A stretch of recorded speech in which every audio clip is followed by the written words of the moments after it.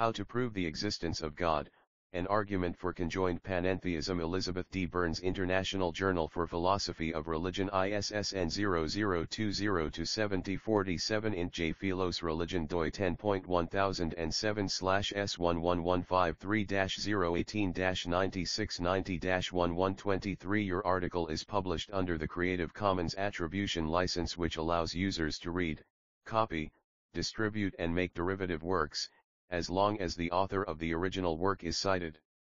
You may self-archive this article on your own website, an institutional repository or funder's repository, and make it publicly available immediately. 123 International Journal for Philosophy of Religion, https://doi.org/10.1007/S11153-018-9690-1 article How to Prove the Existence of God, An Argument for Conjoined Panentheism. Elizabeth D. Burns 1,2 received, October 19, 2018/accepted, October 26, 2018. Copyright the author, S. 2018. Abstract. This article offers an argument for a form of panentheism in which the divine is conceived as both God the world and God the good. God the world captures the notion that the totality of everything which exists is in God, while acknowledging that, given evil and suffering, not everything is of God.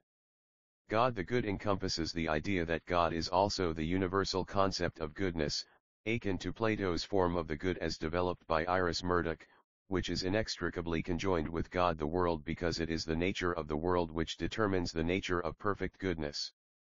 This form of conjoined panentheism yields a concept of divine personhood which includes both divine agency and human/divine engagement. God the good is an agent of change by providing human persons with a standard of goodness against which to measure the goodness of their own actions, while God the world provides the physical embodiment through which God acts. Human engagement with the divine may take a number of forms and may lead to moral action, the means by which the divine acts upon the world and changes it for the better. Keywords: conjoined panentheism, pantheism, classical theism, divine personhood, metaphorical religious language, problem of evil. Introduction. The term panentheism is derived from the Greek words meaning everything, pan, in, en, and God, theos.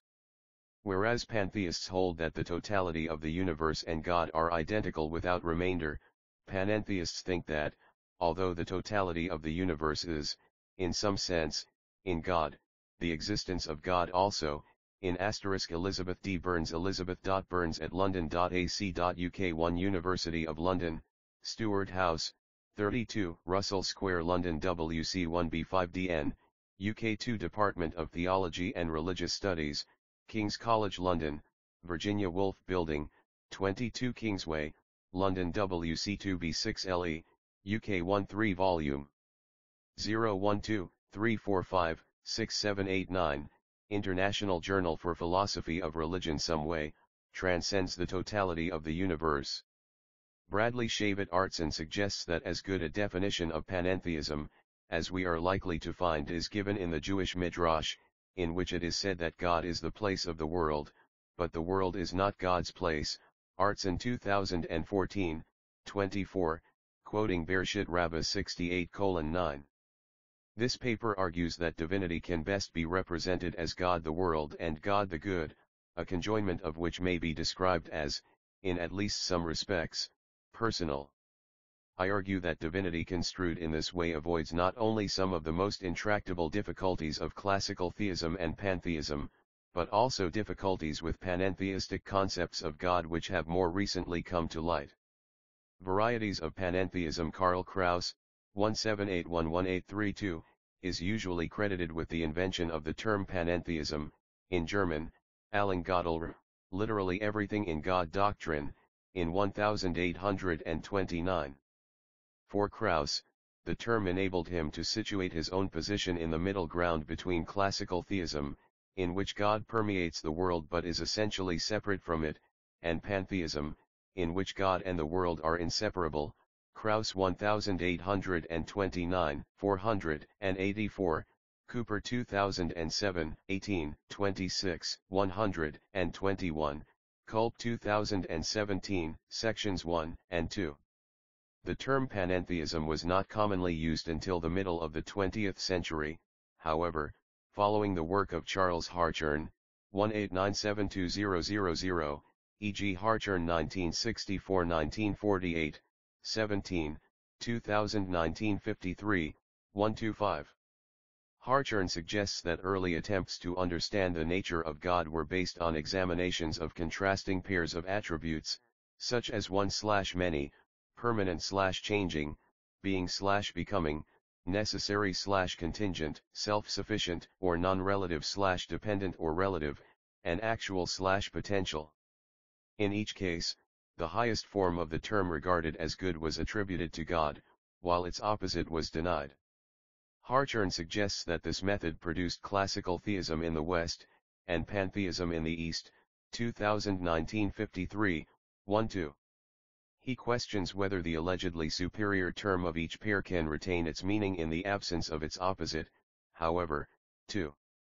Even when it was claimed that no human concept can apply univocally to God because human concepts can never be understood as anything more than analogically applicable to the divine, in both classical theism and pantheism some attributes continued to be preferred to their opposites. 3. Hartshorne argues, instead, that which is supremely excellent must somehow be able to integrate all the complexity there is into itself as one spiritual whole. 4.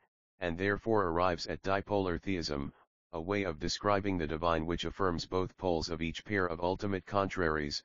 4.1 Panentheism has become increasingly popular during the subsequent decades. This is, first, because it appears to avoid some of the philosophical problems of classical theism which have been much discussed by analytic philosophers of religion. For example, if everything is contained within God, who changes as we change, there is no apparent conflict between divine knowledge and human freedom. And one Artson notes that Hartshorne derived the concept of dipolarity from the writings of Morris Raphael Cohen, Artson 2014, 34. 13 International Journal for Philosophy of Religion. If, as Gregory Peterson suggests, the God of panentheism influences the world in a manner analogous to the way in which a human mind influences a human body, the question of whether divine agency involves violation of divinely created natural laws does not arise. Peterson 2001, 397. Secondly, panentheism promotes the growth of ideas which may contribute to the flourishing of the world and its inhabitants.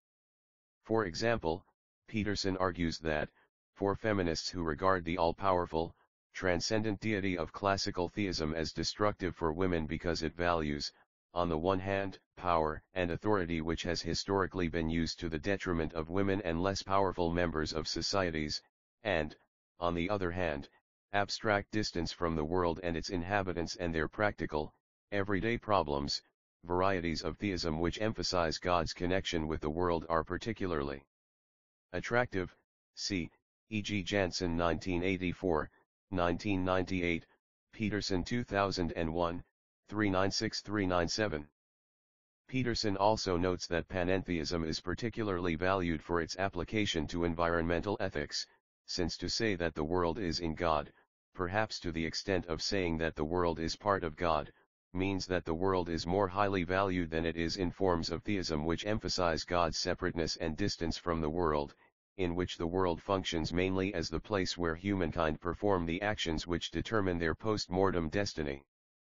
Peterson points out that, if the world is regarded as God's body, when we damage the world we also damage God. Panentheism, then, is a way of countering the forces of exploitation and consumption that surround us. Peterson 2001, 397. Pantheism, too, avoids some of the philosophical difficulties of classical theism and promotes inclusive theologies and environmental ethics in much the same ways as panentheism, with the added advantage that there is no need to argue for the existence and explain the nature of the aspect of divinity which encompasses the universe but also, in some sense, transcends the universe. But if, on pantheism, divinity is ontologically equivalent to the world without remainder, in what sense can we say that there is divinity at all?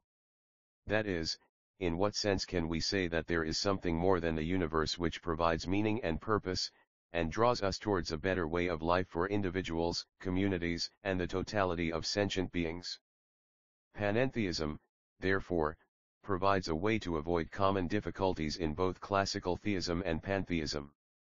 John W. Cooper argues that the origins of panentheism, if not the term itself, may be traced back to Plato, 428/427-348/347 BCE, and the Neoplatonism of Plotinus, 203-270.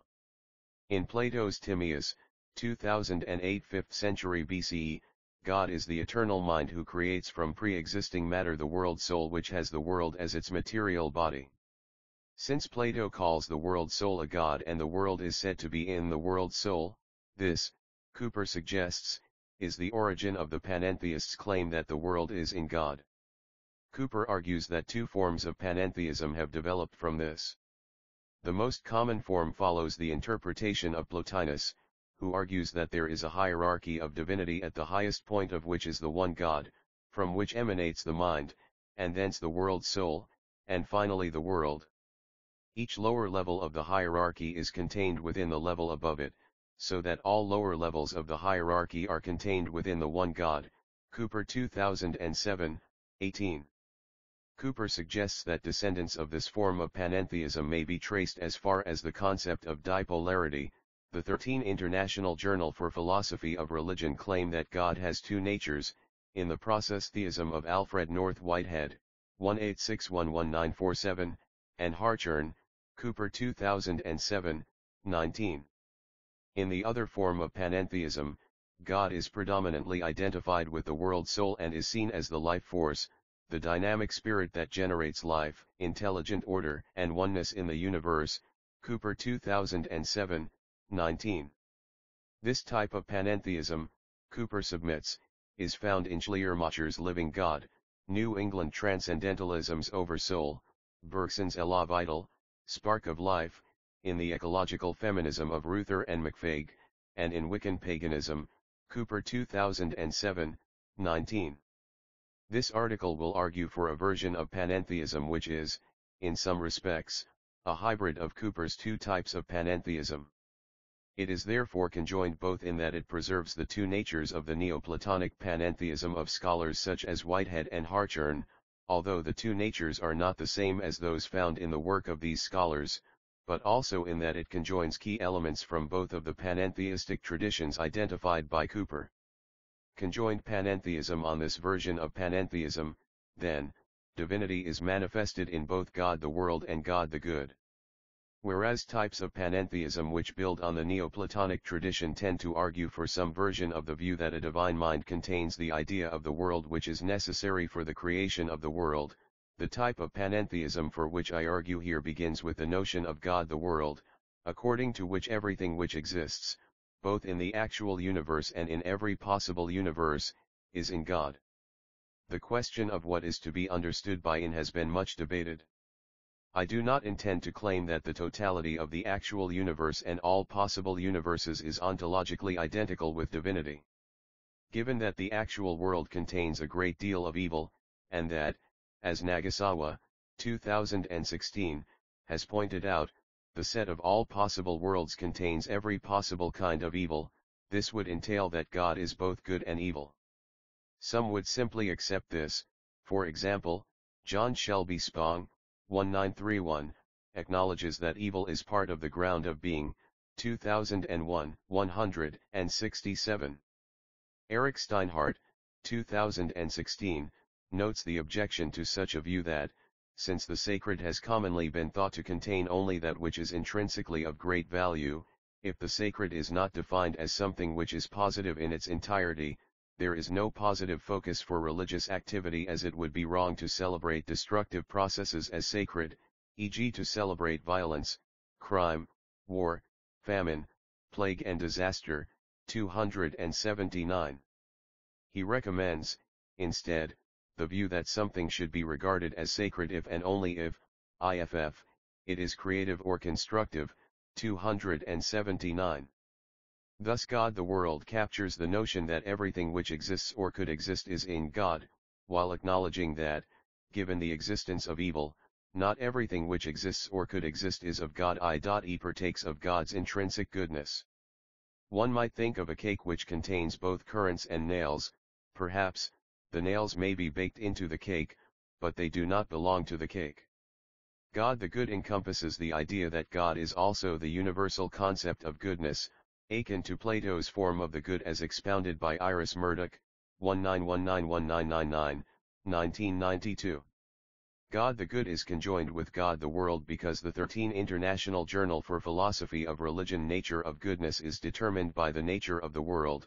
It is the actual or probable consequences of our actions which ultimately determine the degree to which our actions may be regarded as good. As David Ray Griffin suggests, our moral norms are grounded in the nature of things, 2014, 127. Therefore, God the good cannot exist independently of God the world. God the good and God the world are conjoined. It is also God the good which prompts and enables the perfecting of God the world. Steinhardt claims that it is irrational to ground reality in mystery, 2016, 276, and proposes a form of cosmological argument which we might usefully employ to support belief in God the world. A version of Steinhardt's argument may be set out as follows: I. Complex things are contingent things. 2. The universe is a complex and therefore contingent thing. 3. Every complex contingent thing is derived from a thing of lesser complexity. 4. Therefore there are chains of decreasingly complex things, each of which is caused by its predecessor in the chain. V. Each chain of decreasingly complex things originates in a single thing which is not complex. 6. A thing which is not complex is not contingent. 7. Therefore the universe originates in something which is neither complex nor contingent, the first cause of all physicality, 277.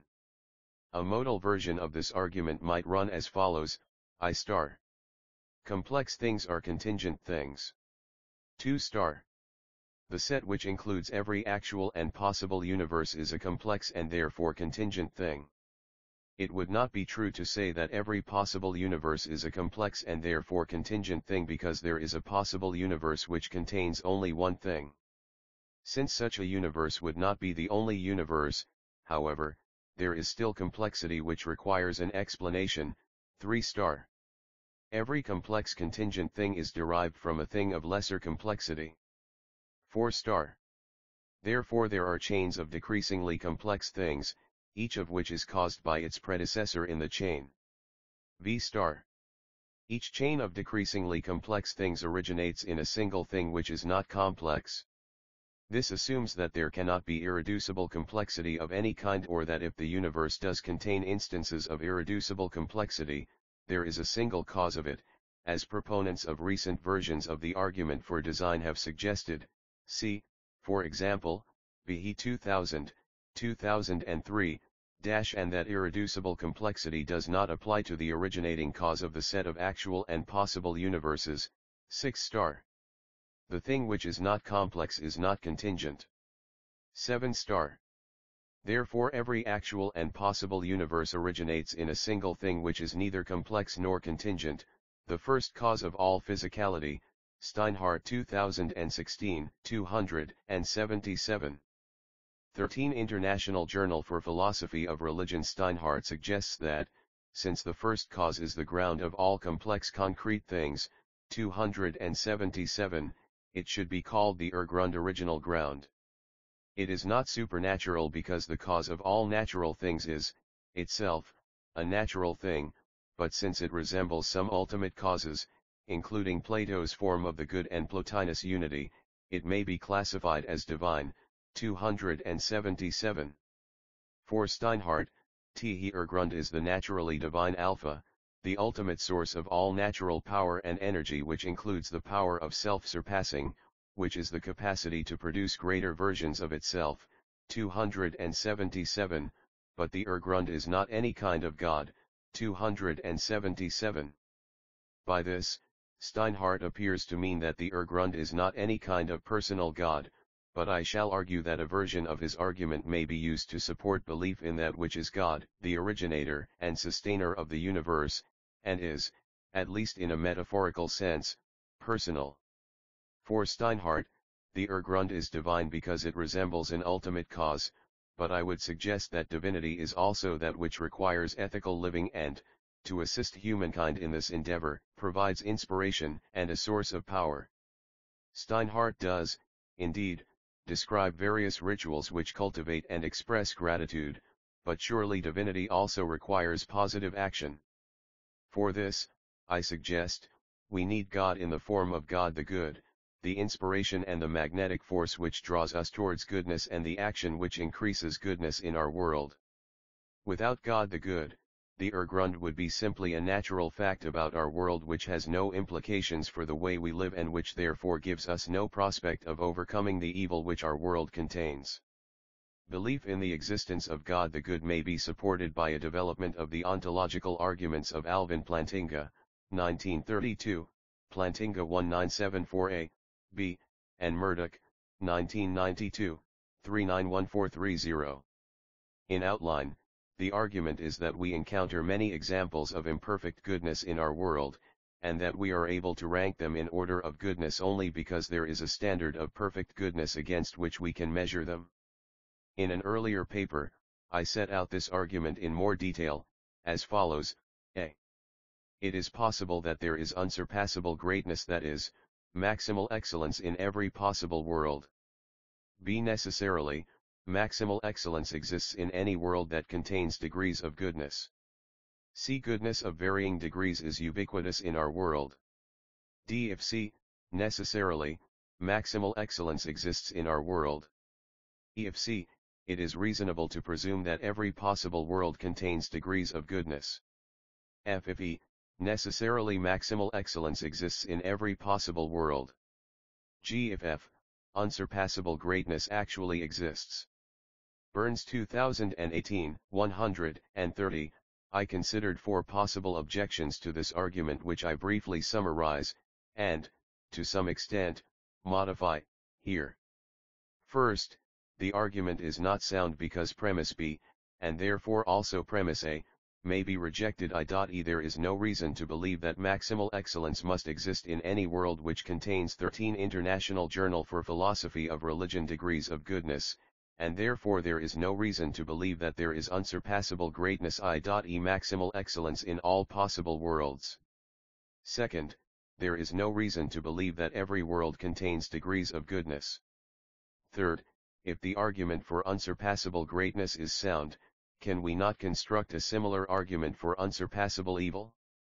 Fourth, the argument is not an ontological argument because its reasoning depends upon human moral experience, supported by a form of cosmological argument in which God is the source both of the sequence of goodness and of every causal sequence in every possible world. God is the ultimate explanation of everything in every possible world, the nature of which determines what is, and is not, good for sentient beings. In response to the first objection, I argued that we would be unable to identify degrees of goodness without a standard of maximal excellence. With regard to the third objection, I referred to Kant's argument from Religion Within the Boundaries of Mere Reason, 1996 1793, that there may, indeed, be an evil principle, but that humankind should follow the leadership of the good principle to seek freedom from the dominion of evil.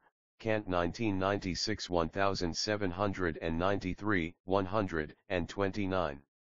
In the Objections and Responses section, I will have more to say about the implications of the existence of evil for the argument which I advance in this article.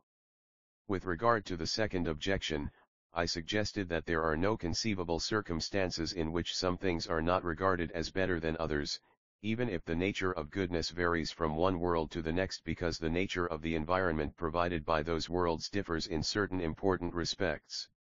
It could be objected further, however, that there can be no hierarchy of goodness in a world containing only one thing, a stone elephant, perhaps.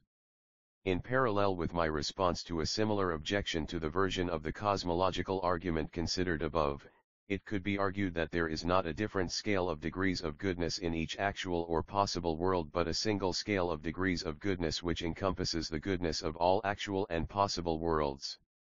This might need to encompass the apparently incompatible goods of different worlds. For example, both the goodness of providing a meal consisting entirely of stones in a world whose inhabitants thrive on such a diet, and the goodness of providing an optimal diet for human beings in the world which we inhabit, but the degree of goodness of each kind of goodness could, at least in theory, be placed on the same scale.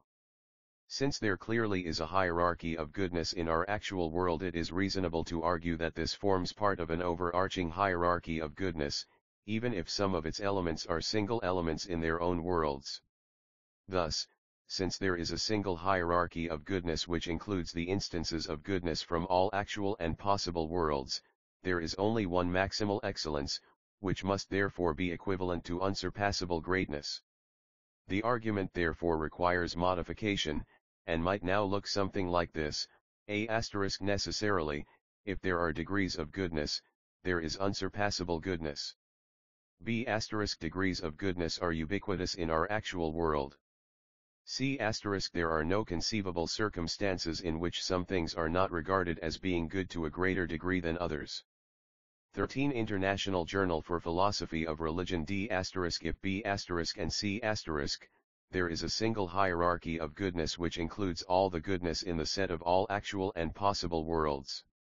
E** if A** and D**, unsurpassable goodness exists. The fourth objection to the version of the argument in my earlier article focused on the need to incorporate into an allegedly ontological argument an argument from moral experience, and even to bolster it with a type of cosmological argument, the nature of which was given only in outline. Here, however, I offer an argument for the existence of the two-natured God of Panentheism, God the world and good the good, which draws more clearly on a fusion of cosmological and ontological/moral arguments.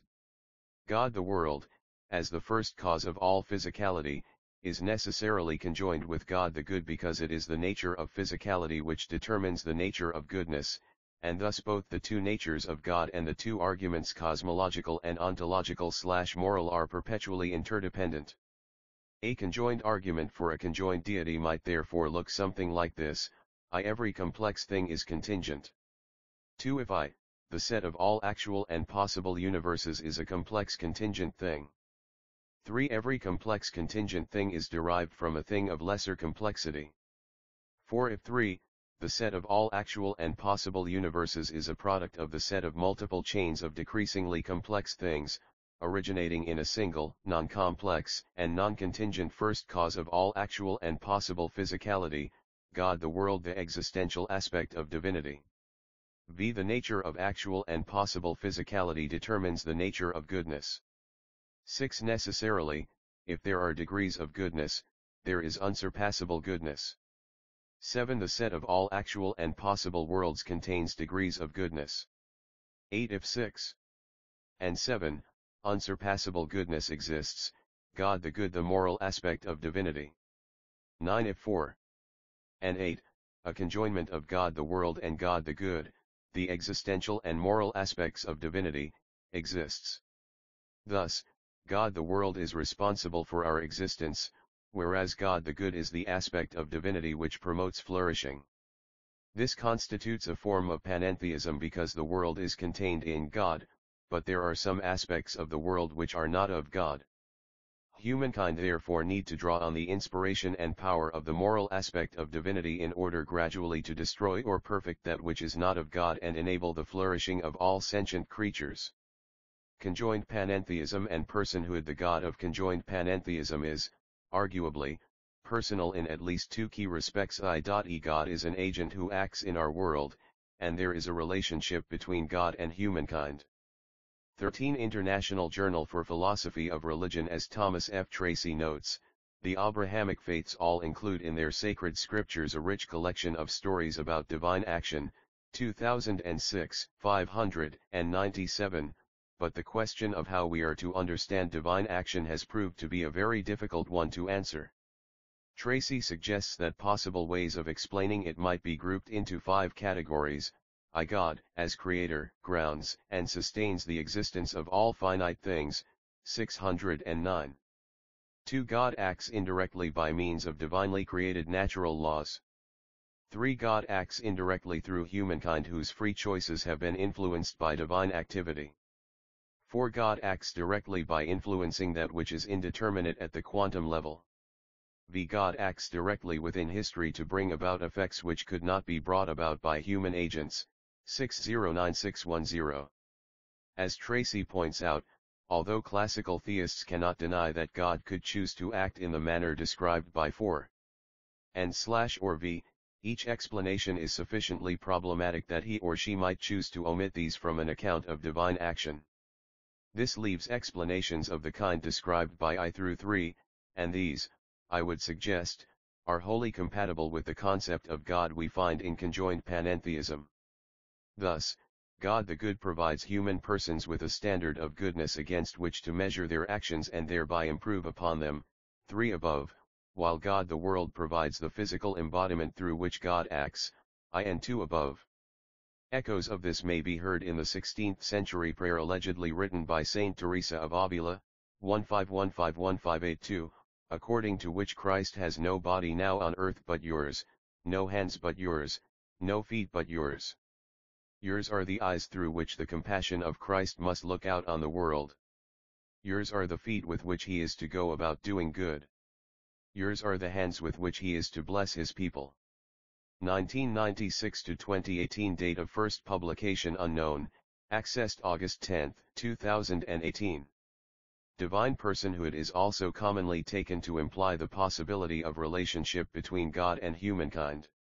Since, on almost every conception of divinity, God lacks features which are normally important in personal relationships, such as the capacity to respond in a, relatively, unambiguous manner to verbal or written communication, or some adequate substitute, such as sign language, I would argue that relationship with God must, instead, be characterized as human engagement with the divine.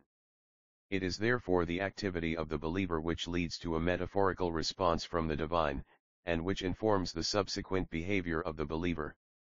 The believer may engage with the divine by reading the scriptures of his/her religious tradition and/or by attending a temple, church, or mosque in order to listen to the teaching of religious professionals and to participate in religious rituals.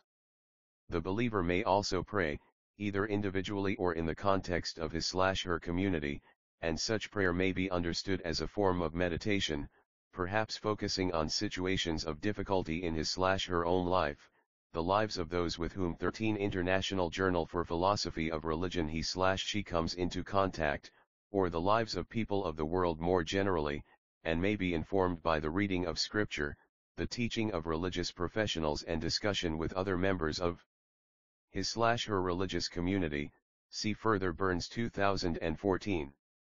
Alternatively, perhaps, if the unconscious is equated with God, an idea which Roderick Mayne suggests may be found in the work of Carl Jung, 187519161, Mayne 2017, 1108, who unequivocally does say that God is reality itself and that humankind is part of this reality, Jung 1969-1952, paragraph 631, quoted in Mayne 2017, 1109, then prayer may be understood as an attempt to connect with the mind of God.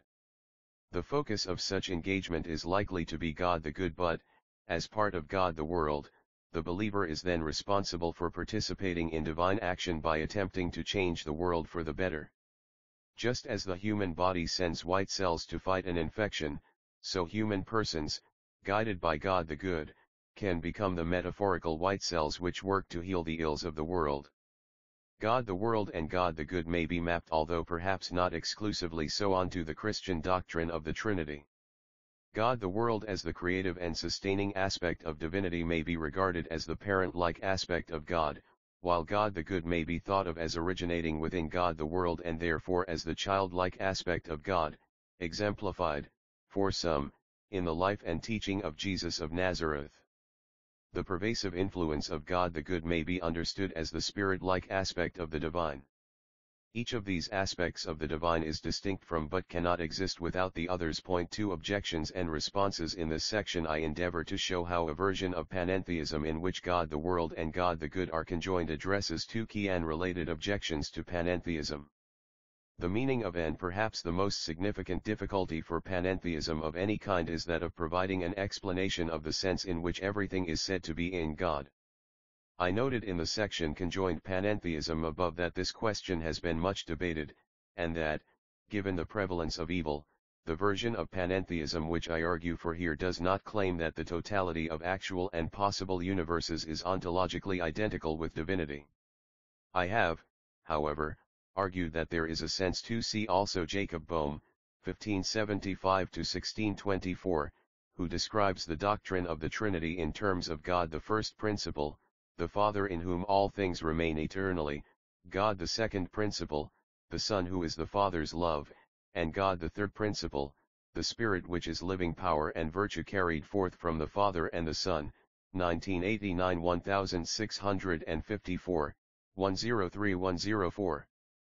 Harold Ottmansbacher and Hartmut von Sass, 2017, also note the relationship between panentheism and Trinitarian theology, particularly in the work of Jürgen Moltmann, since both are concerned to maintain the close relationship between God and the world. Trinitarian theology also includes the idea of perichoresis, the interpenetration of the three modes of divine existence, Ottmansbacher and Hartmut 2017, 1037. 13 International Journal for Philosophy of Religion, in which the world is in God, although some aspects of the world i.e. its evil aspects are not of God. But what does this mean? Does it mean that parts of the world are ontologically identical with God the world while others are not? Hartshorne attempts to address this problem by distinguishing between God's essence and God's accidents, so that what is in God may not be part of God's essence. For Hartshorne, the nature of God's essence entails that God has accidents because God contains both poles of every pair of opposites.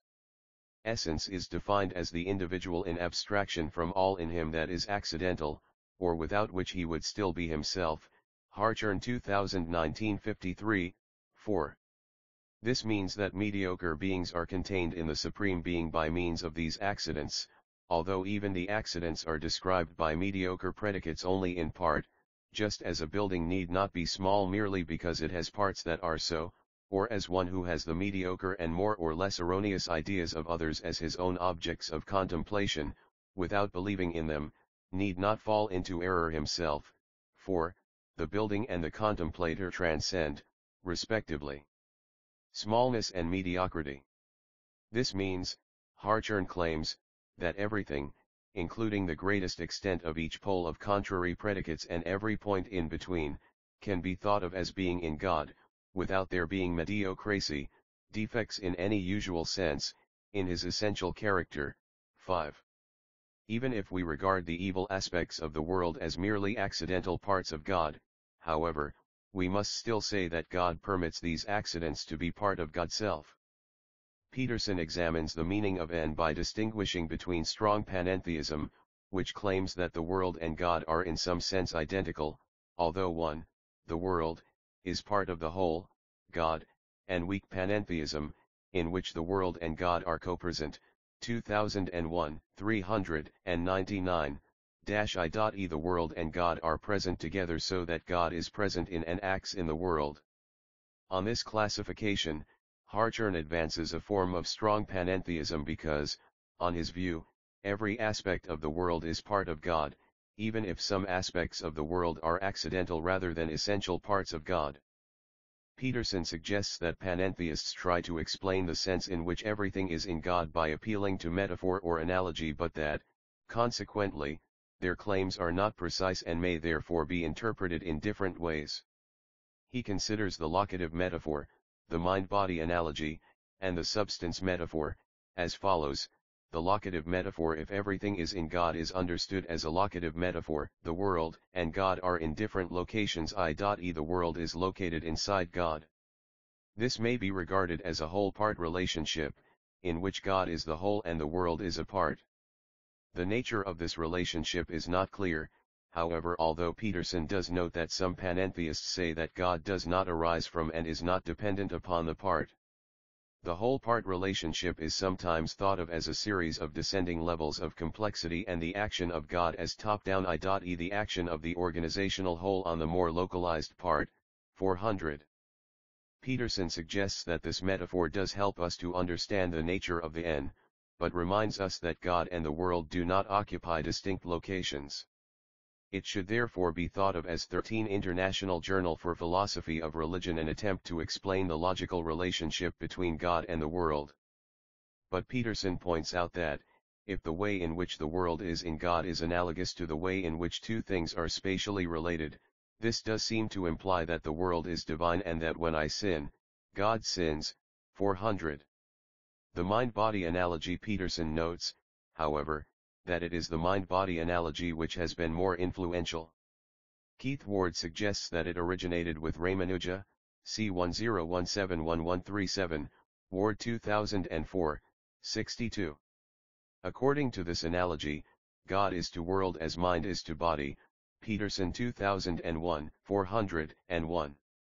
Peterson suggests that the analogy depends upon an account of the relationship of human mind to human body, in which the two are understood to be closely related and the mind is both a cause of bodily processes and a product of bodily processes. Applied to God, God is the mind of the world which is the body of God. The relationship between God and the world is not, however, clearly analogous to that between the human mind and the human body, including the brain. Furthermore, Peterson argues, although Christianity, in particular, thinks of God as an intentional, personal being, the analogy of God as the mind of the world portrays God in terms which are too anthropomorphic, because God does not have a human-like brain and therefore cannot have thoughts which are constrained, as ours are, by the limitations of the body of which the brain is a part. 402. Others note that the mind-body literary device is not an analogy but a metaphor.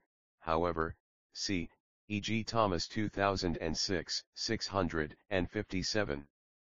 Although Owen C. Thomas points out various apparently unpalatable implications of the metaphor, 657-658, I would suggest that its status as a metaphor means that we do not need to understand and apply to the God-world relationship the most recent conclusions of biologists, anthropologists, and philosophers regarding the human mind-body relationship.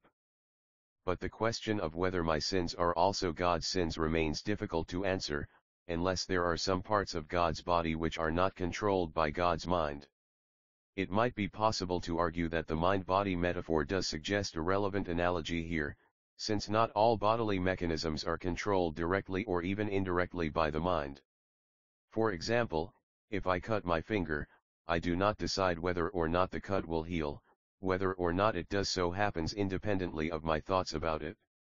The substance metaphor. Thirdly, Peterson considers the substance metaphor. He suggests that both the locative metaphor and the mind-body analogy imply that God and the world are two separate but related things, and that this implies that they are, in some sense, two separate but related substances. He therefore claims that the arguments of panentheists and their critics parallel Trinitarian and Christological debates of the 4th century. Although in the latter case the discussion was concerned with the relationship between God the Father and God the Son, since God the Son was said to be embodied in Jesus, the discussion is relevant to the question of how we are to understand the relationship between God and the world. 2001, 403. The 4th century debate concluded that God the Father and God the Son are of the same substance. 13 International Journal for Philosophy of Religion, Homoousios, which gave rise to questions of how Jesus can be both divine and human. The meaning of the Chalcedonian definition, the early church's attempt to resolve the dispute which says that Christ is two natures in one person, has been debated to the present day. Peterson suggests that panentheists are continuing this debate, and that although our understanding of God and the world has changed significantly, the basic question remains similar. 403. Peterson concludes that, since the central difficulty for panentheism is that of explaining the nature of God's presence in the world, and the metaphors which are commonly employed, although powerful and suggestive, 404, lack precision, we need to reconsider these metaphors and develop new ones. I would suggest, however, that the conjoined panentheist is able to explain the nature of God's presence in the world with the assistance of the three metaphors which Peterson examines. On conjoined panentheism, God the world is that which brought the world into existence and the physical substance of the world which persists through time. The nature of this determines the nature of goodness, all examples of which can be placed in a hierarchy, at the head of which is the perfect standard of goodness, God the good. Conjoined panentheism therefore has in common with varieties of strong panentheism identity between God and the world, at least insofar as the world is good or enables goodness. Aspects of the world which cause suffering are like parasites in the body of God which, under the influence of God the good, humankind must work to eradicate. Thus, conjoined panentheism also has in common with weak forms of panentheism an emphasis on God's presence and God's action in both God the world and God the good. Conjoined panentheism and the problem of evil as we saw above, if everything is in God, this means that every existing evil is in God. In order to avoid saying that God must be, in some way, identical with evil, I suggested that evil is in but not of God, like parasites which exist within a body but, if the well-being of the body is to be restored, must be expelled from the body. It is questionable whether this enables us to escape the magnified problem of evil which troubles modal panentheism, however. Nagasawa sets out the problem, according to which everything, both good and evil in both actual and possible worlds, is, in some sense in God, including the worst possible examples of evil we can imagine, such as the eternal torture of children for no reason. Such a God, Nagasawa asserts, is not worthy of worship. 2016, 101103.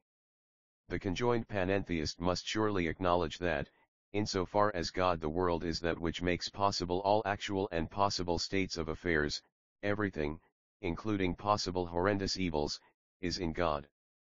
But if actual evils are said to be in but not of God, the conjoined panentheist can say that possible horrendous evils, too, are in the very limited sense just described, God, but not of God.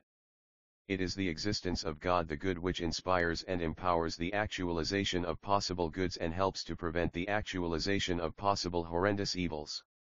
This might be regarded as a modified form of modal panentheism, then, according to which all actual and possible goods and evils are in God, but no actual or possible evils are of God. 13 International Journal for Philosophy of Religion. All actual and possible states of affairs are in God, because God the world supplies the physical substance which provides the context for natural and moral goods and evils, but only that which is good may be regarded as of God, since a God which is in any way identical with actual or possible evil is not something which we should value, or from which we should seek inspiration and power to enable human actions. Point 3 If evils are actual or potential parasites in the body of God, however, this still raises the question of why God would allow God's body to be infiltrated in this way. As F. W. J. von Schelling, 1775184, suggests, permitting an entirely dependent being to do evil is surely not much better than to cause it to do so. 2006 1809, 23.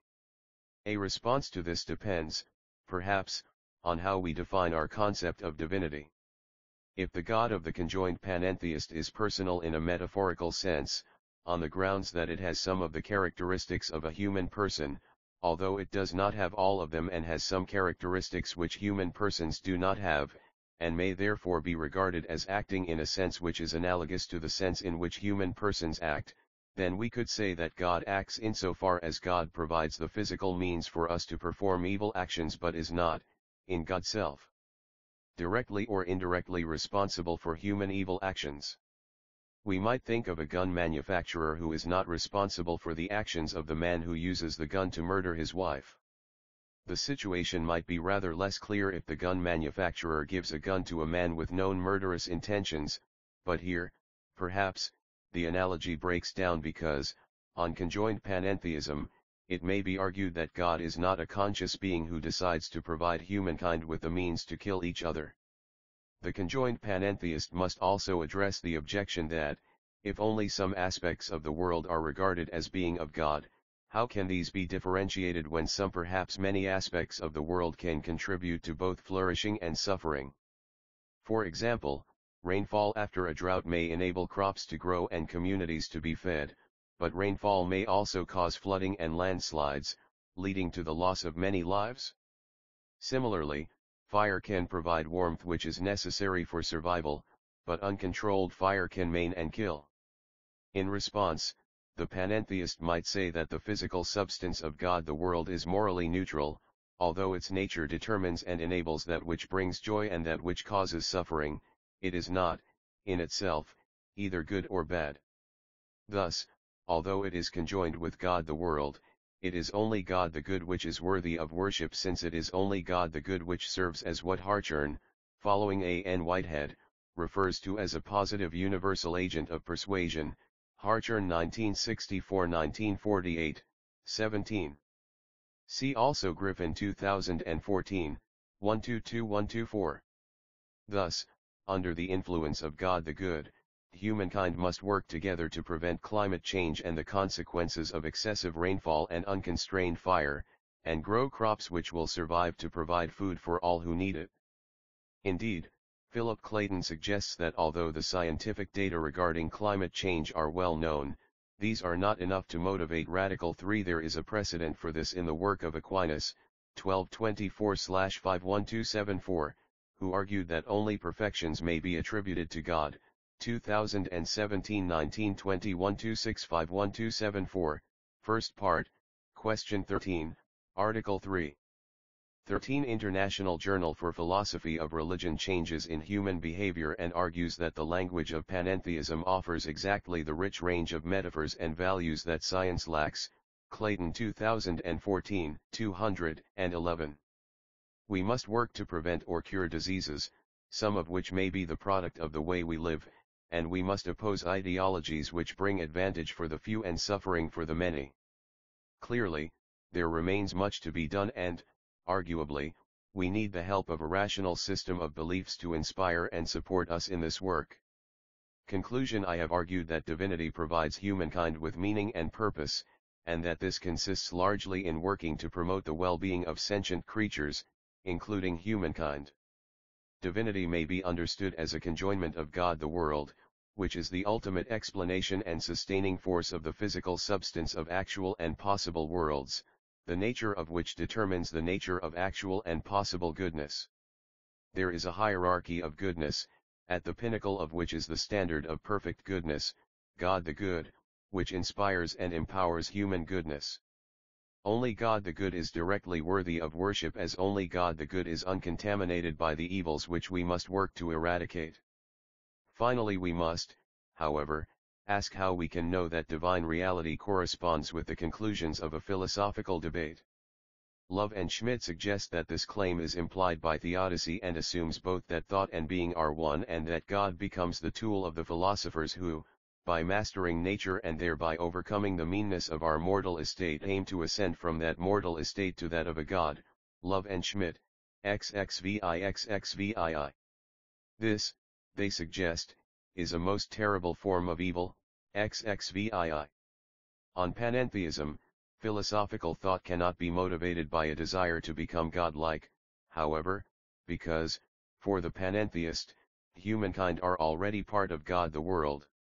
Unless one is an anti-realist, according to which nothing exists independently of the human mind, or a non-realist, according to which we cannot possess knowledge of anything which exists independently of the human mind, however, the world, and divinity, if it exists, are as they are regardless of our thoughts about them. Nevertheless, although there are some truths which we may reasonably accept on the basis of authority, such as the claim that the earth is a sphere, for example, unless we have the scientific knowledge to prove this for ourselves, there are some truths which we would be ill-advised to take on trust. Even if divinity is as it is regardless of what we think about it, beliefs often inform action, and correct beliefs are more likely to lead to beneficial action. For example, if there is a malignant tumor in my body, it will exist whether I know about it or not, but if I can marshal my thoughts sufficiently to enable me to grasp the truth of the matter, I may be able to obtain life-saving treatment. So although there may be many who are unaware of divinity, or who misunderstand the nature of divinity, individuals and societies who have an understanding of divinity which is in close accord with the nature of reality and which informs beneficial life choices may be those who can work most effectively to diminish evil and maximize the goodness, or godness, of our world. 13 International Journal for Philosophy of Religion Acknowledgements. Open access for this article was provided by King's College London. I would like to thank an anonymous reviewer for his/her comments on an earlier draft. Open access. This article is distributed under the terms of the Creative Commons Attribution 4.0 International License, http://creativecommons.org/licenses/by/4.0/right , which permits unrestricted use, distribution, and reproduction in any medium, provided you give appropriate credit to the original author, and the source, provide a link to the Creative Commons license, and indicate if changes were made. References: Aquinas, T. 2017, 1920, 1265-1274. The Summa Theologia of St. Thomas Aquinas, trans. Fathers of the English Dominican Province, http://www.newadvent.org/summa. Artson, B.S., 2014. Holy, Holy, Holy. Jewish Affirmations of Panentheism. In L. Biernacki and P. Clayton, eds, Panentheism Across the World's Traditions, pages 1836. Oxford, Oxford University Press. Ottmansbacher, H., and von Sass, H., 2017. The Many Faces of Panentheism, an Editor Eichel Introduction.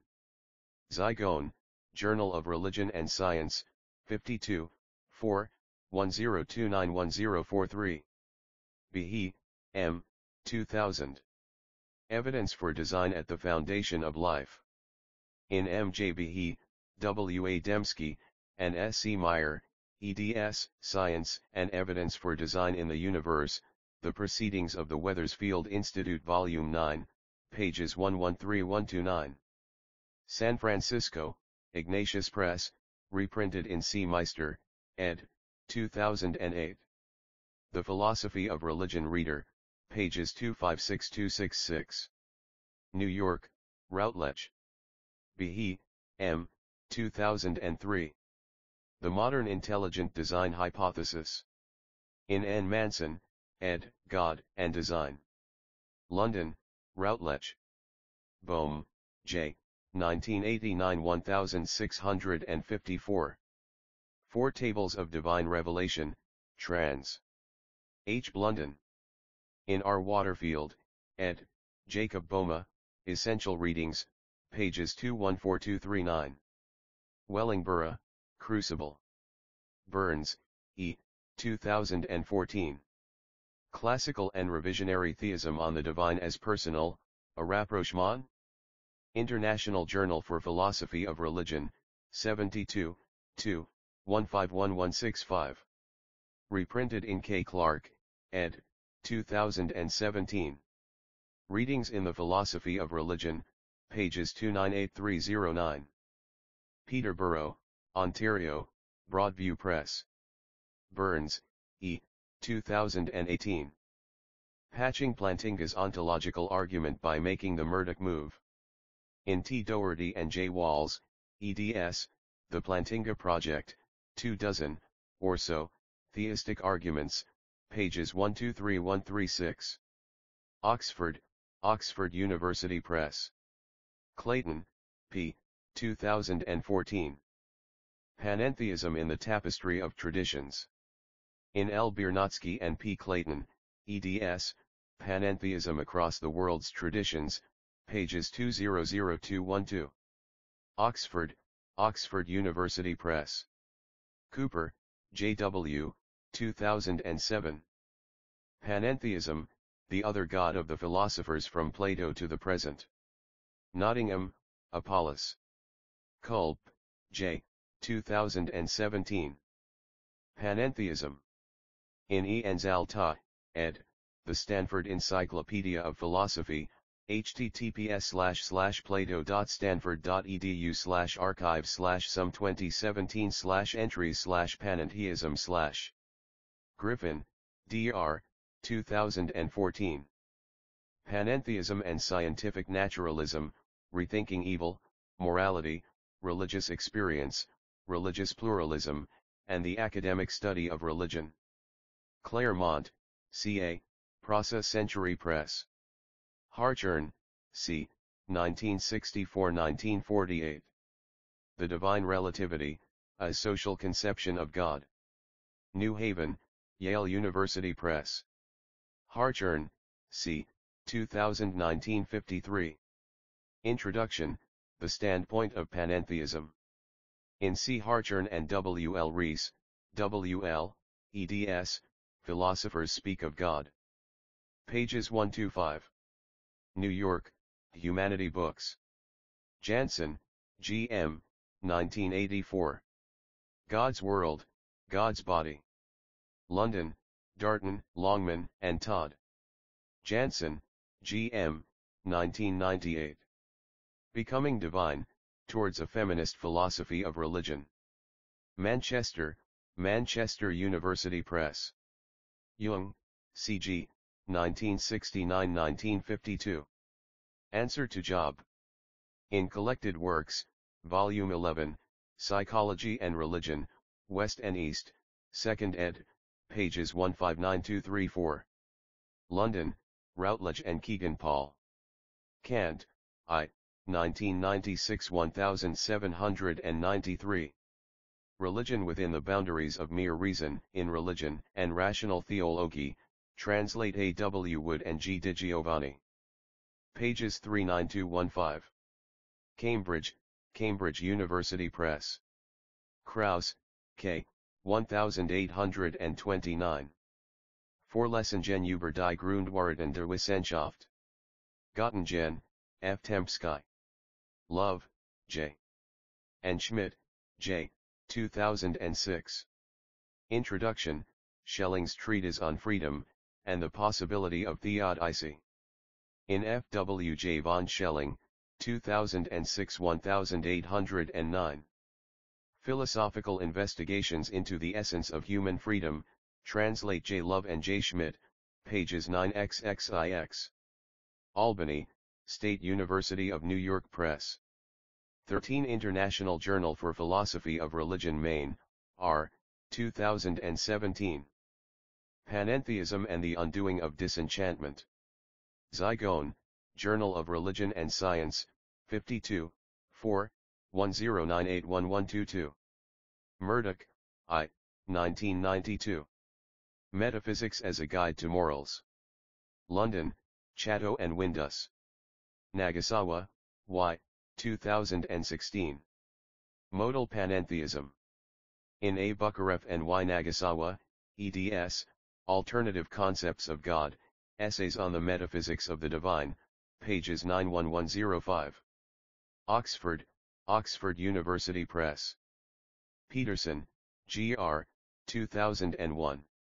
Whither Panentheism? Zygone, Journal of Religion and Science, 36, 3, 395405. Plantinga, A. 1974a. The Nature of Necessity.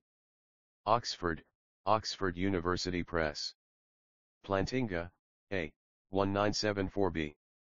God, Freedom, and Evil. London, George Allen and Unwin. Plato, 2008 1972, 5th century BCE. Timaeus, trans. D. Lee, revised T. K. Johansson. London, Penguin Books. Spong, J. S., 2001. A New Christianity for a New World, Why Faith is Traditional Faith is Dying and How a New Faith is Being Reborn. New York, Harper San Francisco. Steinhardt, E., 2016. On Religious Naturalism. In A. Bukarev and Y. Nagasawa, eds, Alternative Concepts of God, Essays on the Metaphysics of the Divine, pages 274-91. Oxford, Oxford University Press. Teresa of Avila, 1996 to 2018. Date of first publication unknown. Prayer of Saint Teresa of Avila. Catholic ity. https://www.catholicity.com/prayer/prayer of Saint Teresa of Avila. HTML. Accessed August 10, 2018. Thomas, O.C., 2006. Problems in Panentheism. In P. Clayton and Z. Simpson, eds, The Oxford Handbook of Religion and Science, pages 652-664. Oxford, Oxford University Press. Tracy, T.F., 2006. Theologies of Divine Action. In P. Clayton and Z. Simpson, eds, The Oxford Handbook of Religion and Science, pages 596611. Oxford, Oxford University Press. Von Schelling, F.W.J., 2006 1809. Philosophical Investigations into the Essence of Human Freedom, trans. J. Love and J. Schmidt, pages 9xxix. Albany, State University of New York Press. First published as Philosophisch Untersuchungen über das Wesen der menschlichen Freiheit und die damit zusammenhängenden Gegenstände. Ward, K. 2004. The World as the Body of God, a Panentheistic Metaphor. In P. Clayton and A. Peacock, eds, In Whom We Live and Move and Have Our Being, pages 6272. Grand Rapids, M.I., William B. Eerdmans Publishing Company. 13.